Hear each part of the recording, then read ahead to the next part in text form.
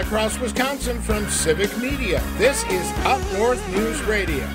Now, live from our Lake Wissota studio, here's the founding editor of Up North News, Pat Brightlow. Hey there, Wisconsin. Good morning. It is 6:06 on this Monday morning, July 15th, a foggy but beautiful day to have you here up north, live from Lake Wissota, from wherever you're listening across the Civic Media Radio Network, through the app, social media, podcast, and more. We're going to skip our daily question, and we're going to get right into the events of this past weekend, especially with the former president already in Wisconsin and getting set for a Republican convention that kicks off today. Greg Bach is here in Waukesha. Brittany Merlot, Todd Alba, Kristen Lyerly, Selena Heller, Deborah Cronmiller of the League of Women Voters, and more will be joining us throughout the course of the morning. And if you'd like to have any reaction to what we're discussing today, which is obviously the assassination attempt over the weekend, you can call us or text us 855-75-CIVIC, or you can leave a comment on social media, Facebook or YouTube. We'll say some nasty things about Twitter coming up in just a little bit. But again, call us or text us at 855-75-CIVIC if you'd like to be part of the conversation. Sports will be coming up as well. The Brewers managed to salvage one game from a series with the Nationals, and we are now in the All-Star break. And among our guests later this week, Rick Wilson of the Lincoln Project, longtime political strategist Joe Trippi. They will each give us their view of the Republican convention that starts today in Milwaukee. The former president arrived in Milwaukee yesterday afternoon, and that's where we'll begin our coverage of the assassination attempt against him Saturday in Butler, Pennsylvania. An FBI official says that the relatives of the shooter, identified as Thomas Crooks, have been cooperating with authorities investigating the incident. Crooks was killed by Secret Service snipers shortly after getting off several shots with an AR-15, grazing Trump on the ear, killing a 50-year-old man in the audience and wounding at least two others. Killed in the attack was the former chief of the local volunteer fire department, Corey Comparatori, who reportedly shielded his wife and daughter with his own body when the shots first rang out.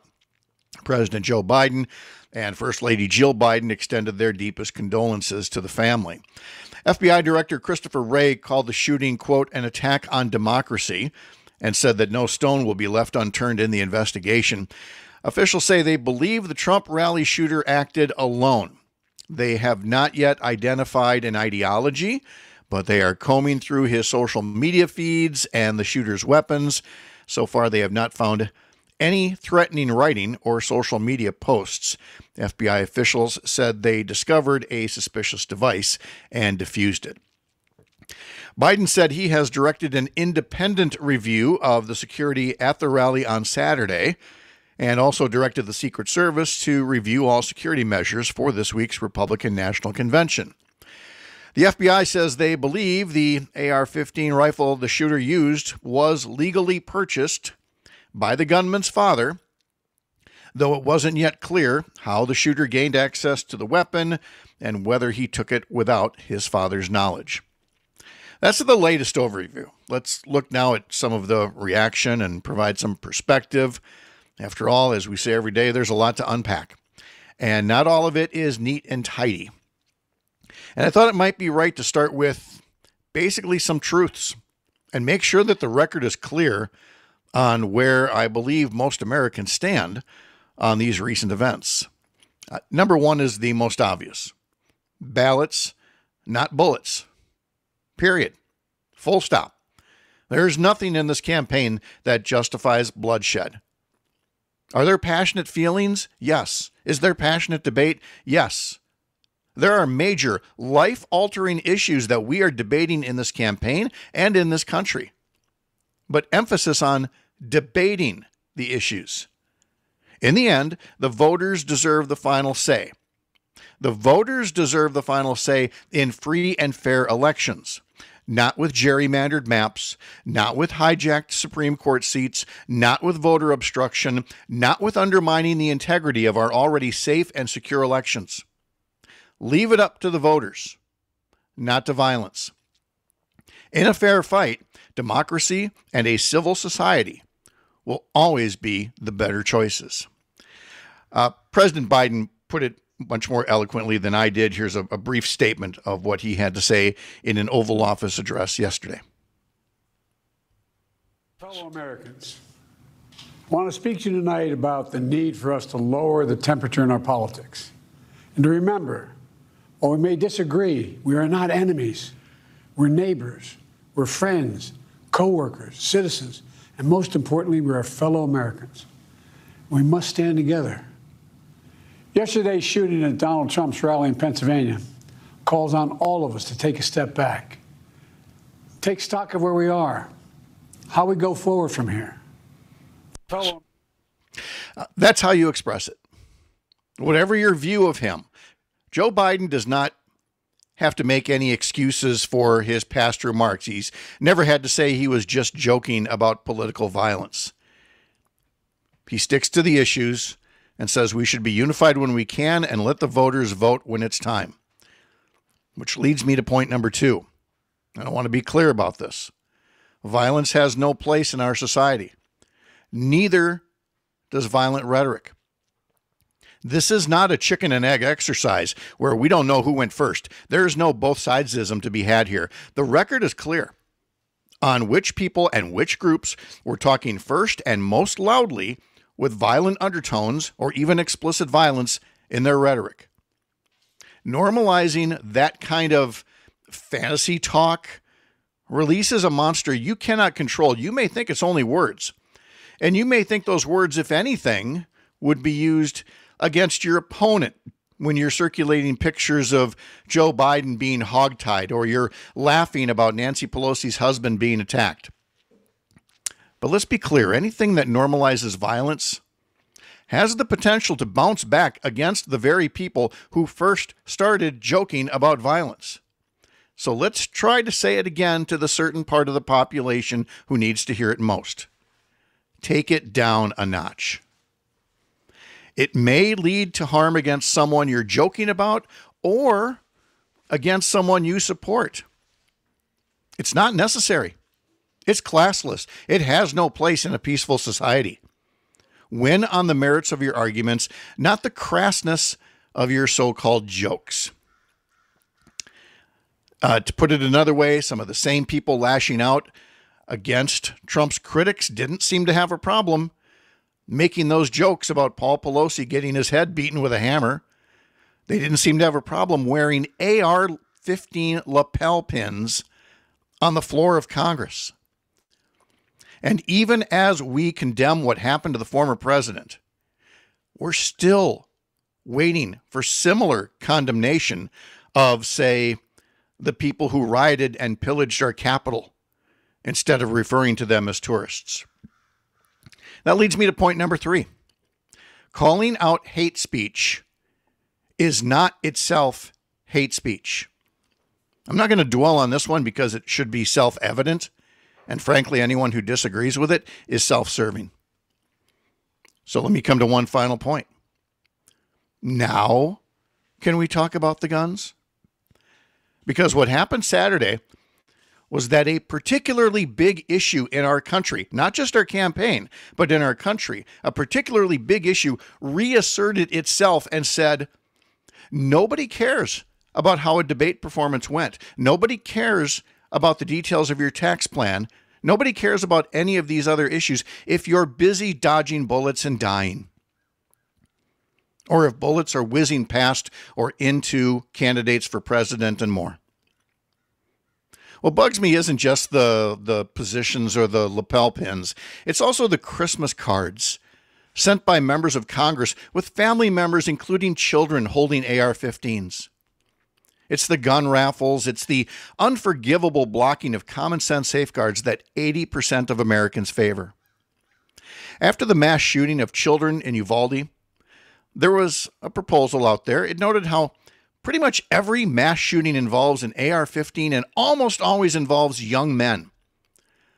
So maybe If some in Congress and in our legislatures can't work up the political will to ban AR-15 weapons of war from our streets, maybe they'd at least look at the reality of the current situation and raise the purchase age from 18 to 21 on AR-15s, as is the case with some other firearms currently.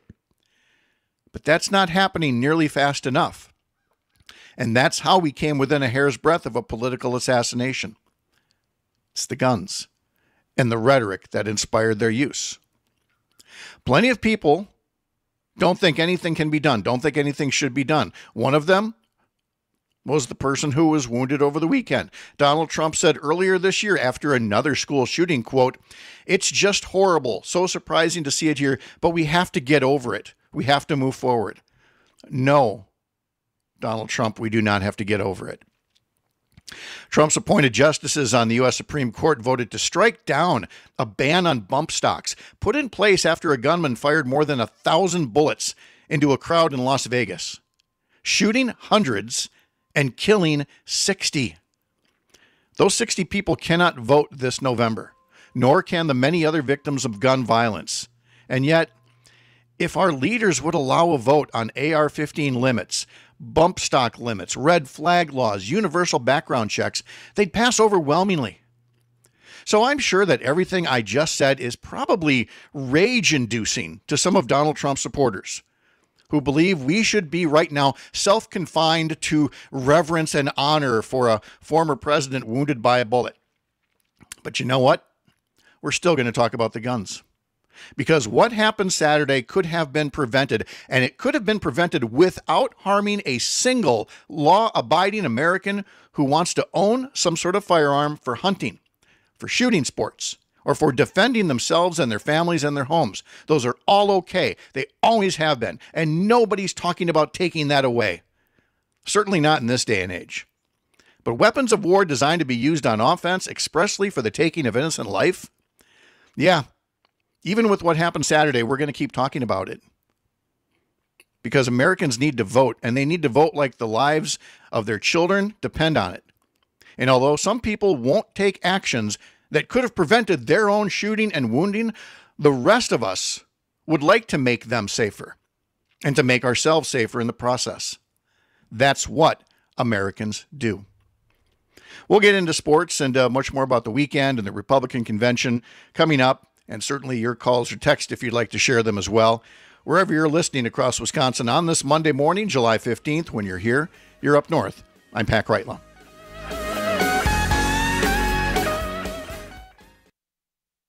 She packed my bags last night, pre-flight. 0 hour, 9 a.m. 6:20 now on this Monday, July 15th. On this day in 1972, Elton John landed his first #1 album in the U.S. as Honky Chateau blasted to the top thanks to Rocket Man.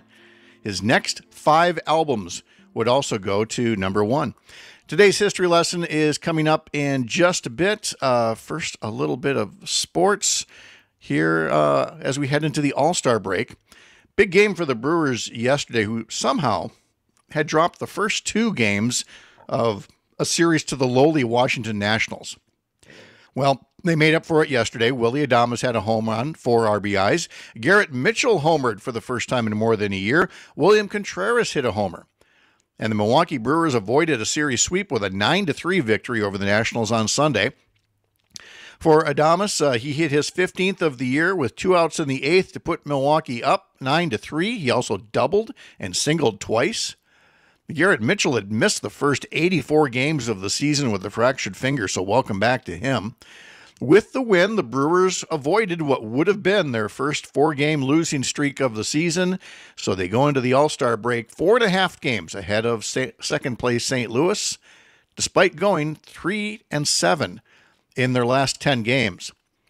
One update from the injury list, Devin Williams, the reigning National League reliever of the year, made his first rehab appearance Sunday over the weekend, striking out all 3 batters he faced on 14 pitches.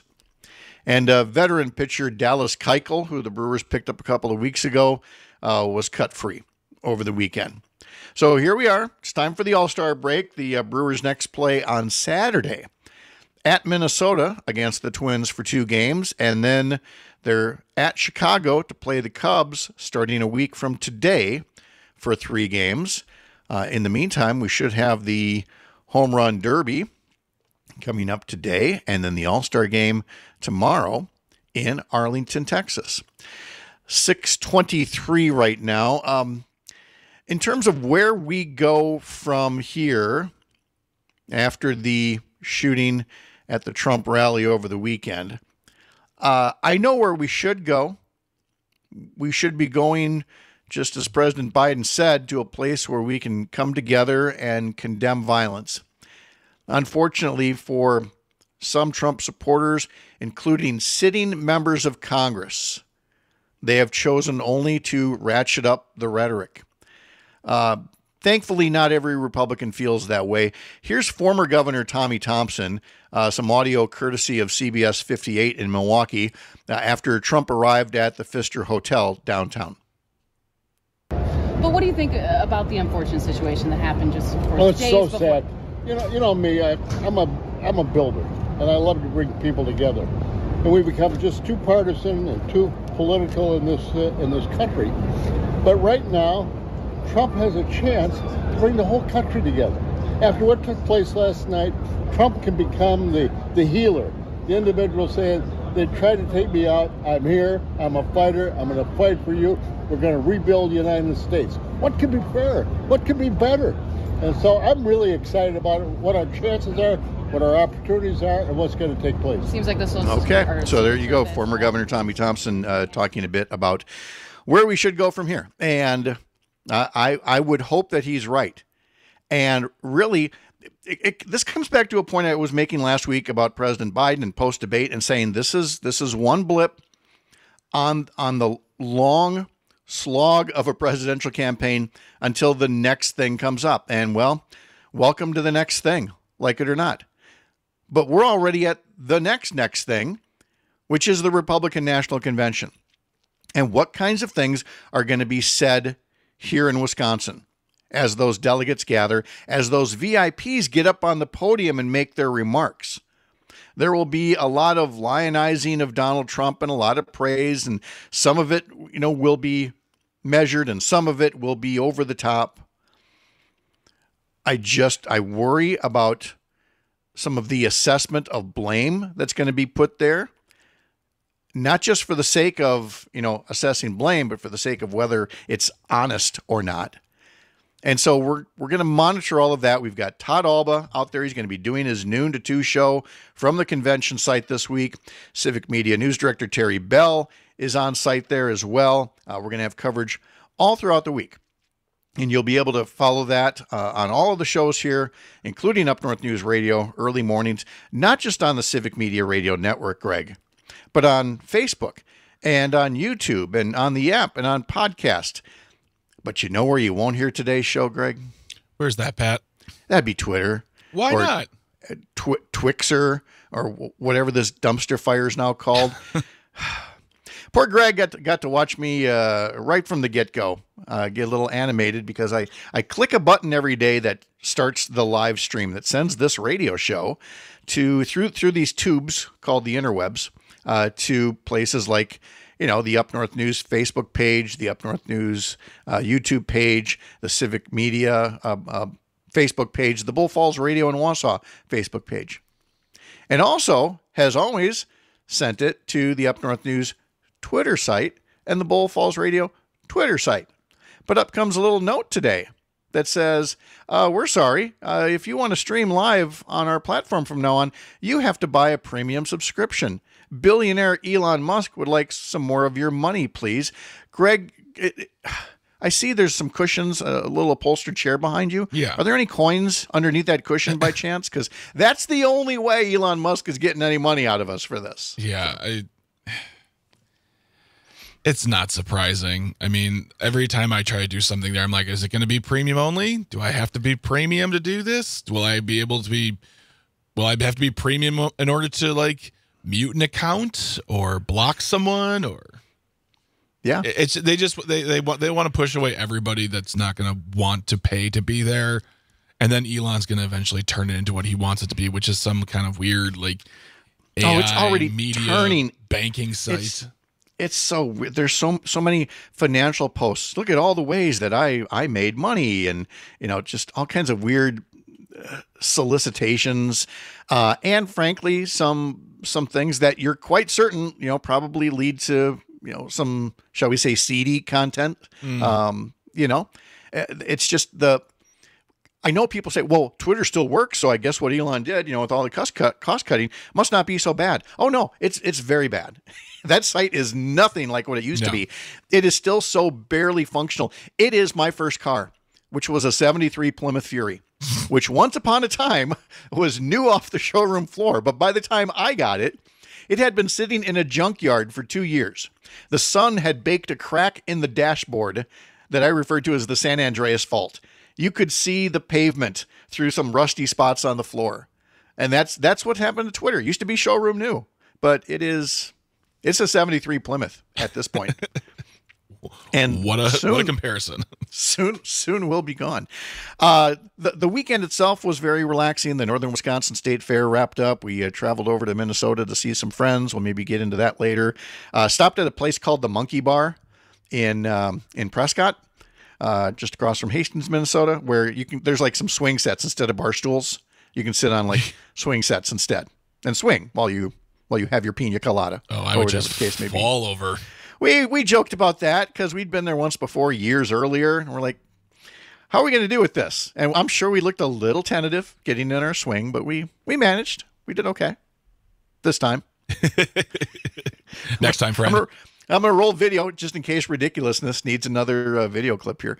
We'll look to talk to Kristen Lyerly and much more coming up on Up North News Radio for this Monday morning. Back into bed. In fact, it's cold as hell.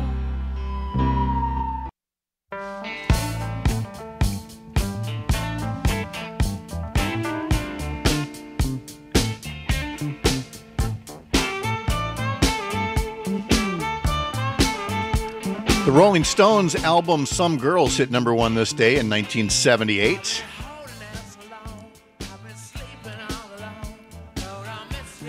Miss You and Shattered and Beast of Burden among the singles coming off of that one. Here's somebody we miss because she's such a busy person, that whole running for Congress thing. But our friend who joins us Monday mornings, Dr. Kristen Lyerly, joining us from kind of an undisclosed location up in northern Wisconsin. And I don't say undisclosed because it's not, I don't see all the diplomas and the accolades and the family photos. I see bright sunshine. I see green. I see a beautiful community up north. Which community might we be in today? I am in beautiful downtown Eagle River, and it is even better than I remembered. Oh, it's so flippin' gorgeous up there. It just is. It's fantastic. We're at this little park in the middle of town that's been here for 2 years now. It's a Rotary Club project. Mm-hmm. There's free Wi-Fi. There are these picnic tables. It's a community gathering place. This is the reason that people think of Wisconsin as the place to go in the summer, because of beautiful little towns like Eagle River. Without a doubt. I mean, look, we're not going to pick a best example of up north. We don't, between Minocqua and Hayward and all of our friends all over the place, but it's a long list of places tied for number one. And if Eagle River isn't on your list, then your list is wrong. Yeah, I agree. That's basically it. So good. Well, I'm sure you're having a lot of fun up there. I went into the break talking about being on a road trip over the weekend, and we decided to take the back roads heading to Northfield, Minnesota. So we took, instead of 94 over to the cities and down, we took 29. And so when you come out of Menominee, it takes you all through, the Knapp Hill area and then down to Prescott. And in Prescott, they have this place called the Monkey Bar, where, they have some swings set up instead of bar stools. And you sit on the swings while you're at the bar, which, depressingly causes you to think about those things when you get into that swing at age 60 compared to, 38 or 40 or whenever I climbed in that last time we passed through. But we were in there, we got there just before one of a few rounds of thunderstorms came through, and it's outdoors, but it's covered, I mean, there's the regular indoor bar, and then there's this large patio with a really good protective covering. And so we were there at the outside bar when this thunderstorm hit, and it was nice. It was just so, and a train was coming through at just that point as well, coming along the Mississippi. And I mean, we have so many beautiful spots around here where one can spend a weekend. Sometimes you just have to put it all away and sit in your swing at the monkey bar and listen to the rain and the train. Yes. Yeah, that's exact. And earlier than that, on Saturday morning, I sent Sherry a text because I wake up long before her, and I usually just wait for her to wake up. Instead, she woke up to a text from me saying, "Hey, I'm in the hot tub. Get out here before the thunderstorm comes." Because the first wave of thunderstorm, I woke up, it was sunny and beautiful at 5 a.m. About 6:30 or something like that. I'm like, there might be a thunderstorm coming. And I just changed the water in this hot tub. And can I explain the difference between a clean, fresh hot tub full of water versus what it's like after 2 weeks with the grandkids using the hot tub? Can we just connect the dots ourselves? We laugh about it because, I mean, their parents, our two daughters, know very well my frustrations when they were teens. I would be taking that garden hose to clean out the hot tub filter, in between water patches. And the glitter and all the other Bath and Body Works projects, products that would come washing out of there. It's just, and now instead it's just kind of dirty because the one kid was, chasing crayfish in the river all day. And, there was like a beach at the bottom of it in terms of the sand and everything. There's nothing like when you change that out and it's just fresh, whether it's a hot tub or if you've got a swimming pool or whatever you've got. Man, fresh supply of water is always the best. Your family would have glitter in the filter. My family would just have mud. Yeah. That's the difference between having daughters and sons. Yep. So yeah, that's when I sent a note to Sherry. I'm like, if you want clean, fresh water, you got to come now before the next thunderstorm comes in here. Look, we know what kind of a weekend it then became. I was out to dinner with friends when, the news of the shooting in Pennsylvania first came in. Kristen, by nature of what you do and what kind of an advocate you've been, you are not a stranger to threats or concerns about, some of the darkest people that are among us. I am sure that the news of what happened in Pennsylvania on Saturday night didn't just roll off your back, shall we say. I think we have all been shaken by this, no matter, even though we are a very politically divided country right now, no matter which side you're on, political violence is never the answer. It should never be taken to the point where physical harm happens. And we see this sometimes, not to this degree. This is obviously historic and shocking and just so bad for so many reasons. But even now, we've had a day to process and think about it. I know that the Biden campaign just went on pause. We received information to just take a break. We had parades planned the following day, and we decided to sit it out and just, think about what's important and how we can focus on bringing people together and bridge those divides instead of continuing to create that division that's separating us and that's making it so hard for so many of us right now. It really is, because of the number of people who have decided to normalize that kind of rhetoric, or even just just kind of shrug off the violence. It just sets the stage for the next time through.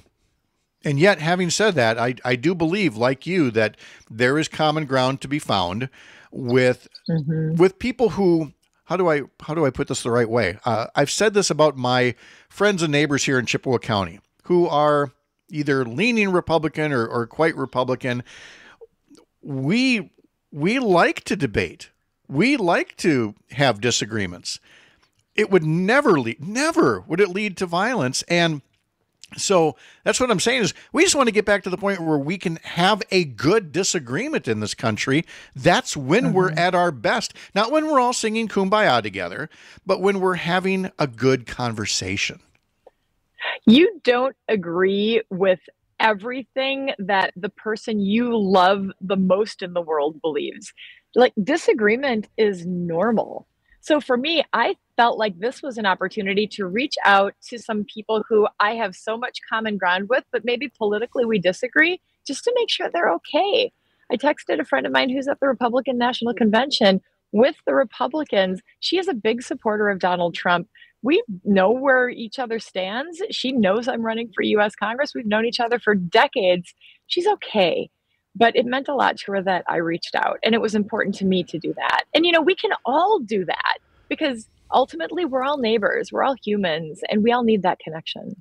Yeah. I mean, there are so many times that I think any two people one would stop for the other and help them change a flat tire and never even think to ask, well, before I help you out, are you a Republican or a Democrat? That's not how we work here, which is where we're going to jump off now and switch gears to the things that we can disagree on, and do so in a rather spirited way, because we're going to talk about Republican Congressman Glenn Grothman, who makes a lot of speeches on the floor of the House of Representatives, and made another one last week. And look, Glenn Grothman has in the past expressed his, shall we say, lack of appreciation for feminism and the things that he thinks have destroyed the American family. It's just that the way he put it last time around, a week or so ago, got some national attention because it's, let's play a little Glenn Grothman, shall we? I ask people what's different about today, what are the problems today. I think the number one thing is they feel the breakdown of the family. And when I ask them why they think there was a breakdown of family, maybe they say vaguely a decline in the importance of religion. But actually, there are people who all along wanted to destroy the family. Okay, if you look in the 60s, the feminist movement, Kate Millay, was anti-family. A goal of the feminist movement was to get the man out of the family. Angela Davis, let's play stop. Superstar. I think we can stop it right there. With let's go back 2 points here. I'm not aware of anybody who wants to break down a family. I'm not aware of anybody who wanted to take men out of the equation. Here's what I'm aware of. I'm aware of things that were done in the 60s that helped get women out of abusive marriages. No-fault divorce, more communication about domestic violence and how it's wrong, and make it so that if women wanted to leave an abusive relationship with their kids, it didn't mean a trip to the poorhouse. That's not breaking up the family. That's strengthening the core of a family without the abusive partner. Yeah, I'm left listening to him and thinking, why? And that's my personal experience, Pat. I mean, that actually happened in my life. My mom was in a situation where, women couldn't have bank accounts back in the day. And my father was an abusive alcoholic. She needed for us to leave for our own safety. And she didn't have that option because of what was happening in this country. So exactly what you said, it took her a hell of a lot of courage and support. Thankfully, she had family support. So we were able to do what we needed to do to be safe. But I mean, for Glenn Grothman to have this fantasy idea of what it was like, this mythology of the 60s that's so Ozzie and Harriet, that's just really not a reality. No, and it rarely was. And now let's get back to the things that we know we can disagree about. Glenn Grothman used the phrase in that floor speech that he made about, the goodies for mom, and that moms could make, $30,000, $40,000. And so what did they need a man for? I think it is absolutely fine if we want to disagree on the level of public support that somebody should get. We heard from Tommy Thompson earlier. We can disagree on what is the right amount of, working hours that somebody should have if they want to qualify for payments, things that we used to call welfare. Leash Saunders writes in, says, I have said this many times, no-fault divorce saved my life and the lives of my children. She says, we grow when we disagree. We all continue to learn. So true. It is. So we can have those debates. I'm good with those debates, but to just disparage all feminism, I think, is to really miss the message of why it came to be in the first place. And as the mom of 4 boys, I ran this statement by my kids and they all just shrugged, like, this doesn't make any sense to me. We have to envision a future where we move forward and there is equality and we can have conversations with each other, not this going back to the 60s. I talked with one of Glenn Grothman's constituents yesterday in his 20s, and he then asked, are we going back to lead paint? Because that's what I would be using to paint fire trucks in the 60s. So, you don't get to just pick and choose. There is no magical going back.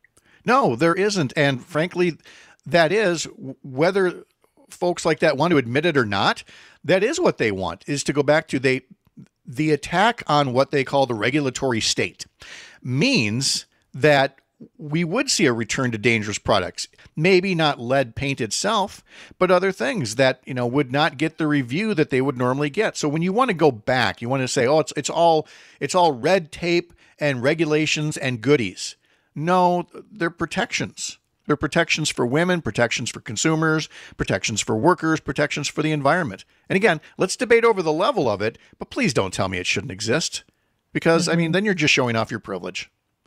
Yeah. And he did say it. He said it very clearly. It's on Up North News, TikTok. I mean, he literally says we need to go back to the 60s. And before he says that, he says, I hope the media picks up on this. So here we are. Here we are. Happy to oblige, Glenn. Served with him in the state Senate. Happy to amplify what he's got to say this time around. Let's pause here because it's time for today's history lesson. I think we'll be joined by Selena Heller from Up North News and carry along on this Monday morning, live from Lake Wissota on the Civic Pia Radio Network.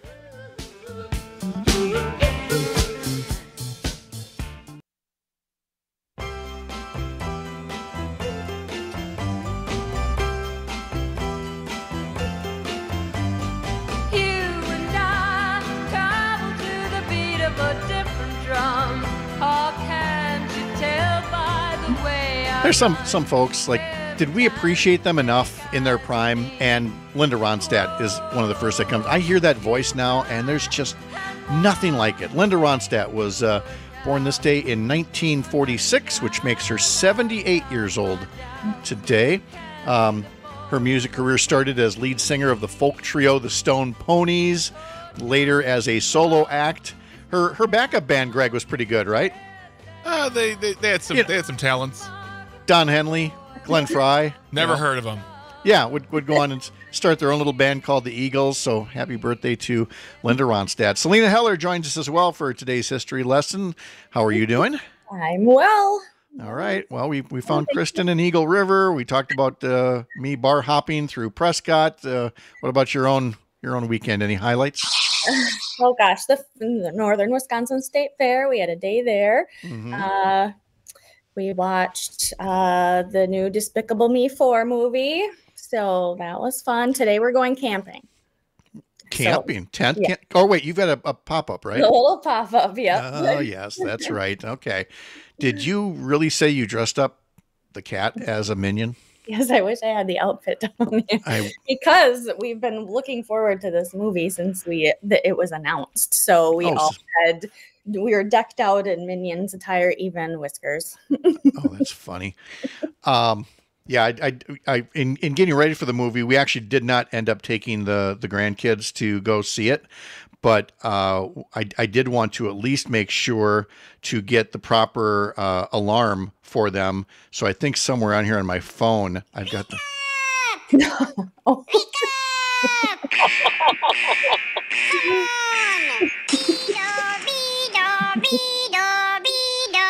You'd be amazed how teenagers really respond to that, when you set that for them. So I would respond to that. Oh yeah, I got to go. We got to go see that movie at some point here. Happy 72nd birthday to David Pack, lead singer for Ambrosia. No, it's not Yacht Rock Friday, but you're going to feel like it could be by the time we get done with all the music today throughout the course of the morning. David Pack was born in Huntington Park, California, and we'll hear another Ambrosia song later on today. There's more than one Ambrosia song? Oh, yeah. There were 3, 4 from that were out there. Yes, absolutely. Happy 73rd birthday to Jesse Ventura, 38th governor of the state of Minnesota, and wrestler and actor, and still I can't figure out how the heck he got elected, but it was a fun little show while it lasted. Happy 71st birthday to disco queen Alicia Bridges. I know, might be a little too early for this, but go ahead and give your shoulders a little shimmy. It's okay. Never too early. Yep. Native of Lawndale, North Carolina, Alicia Bridges is 71. Milwaukee Bucks Damian Lillard, 34 years old today. Dame. How you feel about this, Greg? On this day in 1996 was the Nickelodeon premiere of Kenan and Kel with the theme song, "Aw, Here It Goes" from Coolio. Kenan Thompson's been a part of our lives now for 28 years. Between Kenan Kel and SNL. Kenan Kel, SNL, Good Burger, That's All. The sketch show he was on before Kenan and Kel, and he was in the Mighty Ducks. He's been in our lives for nearly 35 plus years. Wow. Yeah. Guy's got some staying power, Yeah. And appears to have come out the other side normal so far as we can tell. On this day in 1997, Sarah McLachlan released her 4th album, Surfacing, which featured this hit single.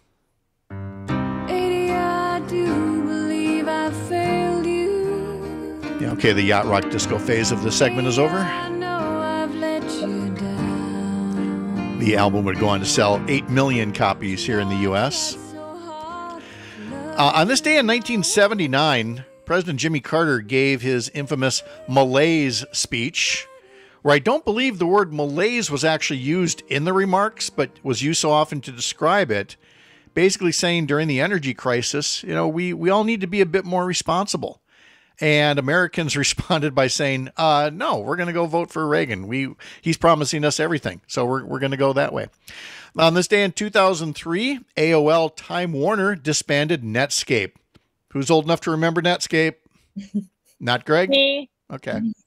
What, Greg? I was raising my hand to be like, I'm sorry, I misheard that. I thought you said, yeah, I remember Netscape. Okay. I didn't know if that meant you actually fiddled around with it, because remember the CDs for Netscape and AOL? They were like everywhere. Oh, yeah. Trying to get you to learn these things. And 1,000 free hours. There's not 1,000 hours in a month. I know. Good. Here I spent the first part of the show just trashing Twitter, completely forgetting today's Twitter's birthday. Happy birthday, you beautiful dumpster fire. Twitter was launched this day in 2006. And I regret to inform you all that on this day in 2012 was when we were first exposed to and forever haunted by this video and song by Psy. Oppan Gangnam Style.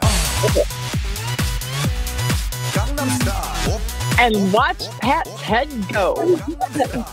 Come on, Pat. I got a headache now. Gangnam Style. Get up. Let's see it. No, absolutely not. Let's see on the National Day calendar. I'm sorry, Selena. That was a quick no. Yeah, that's a very quick hard pass from me. Today is National I Love Horses Day, or Celebration of the Horse, or Day of the Horse. It's got a few different names to it. We love horses in this house. What's that? We love horses in this house. Yes, you are a horse. Yes. A horse household. Kristen, did I ever ask if you or the boys were riders? I love riding horses, but there just aren't that many opportunities. Mm-hmm. Yeah. A lot of work. A lot of work. When my older daughter wanted to learn to ride, we purposefully chose a place. It's called Amber Farm here in Chippewa, where they have a no princesses rule. So it's like, you're not just here to ride. You clean up all the muck. You do all the work, before you get a chance to ride. And I think that was definitely the better way to go. This is Global Hug Your Kids Day. It's Developmental Disabilities Professionals Day. It is National Gummy Worm Day. It's National Orange Chicken Day. Again, weird combination. Gummy worms on your orange chicken. And finally, Greg, what month is this? It's the we aware of our lasagna? 15th day of Lasagna Awareness Month. It continues. Yes. Just in case you weren't before, now you are aware of lasagna. Aware of lasagnas. Coming up, Selena Hell is going to tell us more about the story she's working on for Up North News. Kristen, have a lot of fun camping in beautiful Eagle River. Thank you. Have a great day, guys. Guys, enjoy. We'll hear, and then we'll have Deborah Cronmiller from the League of Women Voters all coming up on Up North News Radio.